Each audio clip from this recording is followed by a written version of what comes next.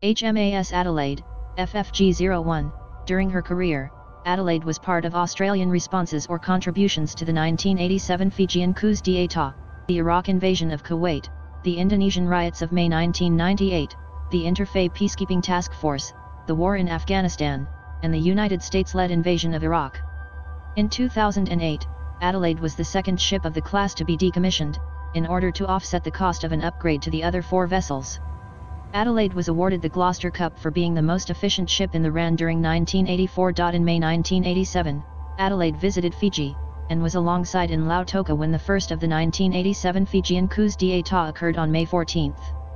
Adelaide and sister ship Sydney, alongside in Suva, were instructed to remain off Fiji to aid in any necessary evacuation of Australian citizens, the first component of what became Operation Morris Dance. On August 10, Adelaide, sister ship Darwin, and the replenishment ship Success were deployed to the Middle East as part of Operation Damask, Australia's participation in the international coalition enforcing sanctions against Iraq following that nation's invasion of Kuwait. In October 1992, Adelaide's home port was changed to HMAS Stirling, making her the first ship of the class home port in Western Australia under the two-ocean policy. Adelaide successfully found and rescued the sailors after 7 days of searching by ships and aircraft. In February 1999, Adelaide was awarded the Duke of Gloucester Cup, awarded to the most efficient ship in the RAN during the previous year. On October 6, 2001, Adelaide was the ship which intercepted SIEV-4, the event which sparked the Children Overboard affair.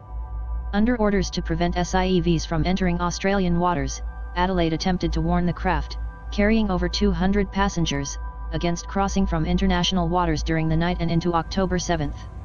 From November 2001 to March 2002, Adelaide and the amphibious warfare ship Kanimbla were deployed to the Middle East as part of Operation Slipper, the Australian contribution to the war in Afghanistan.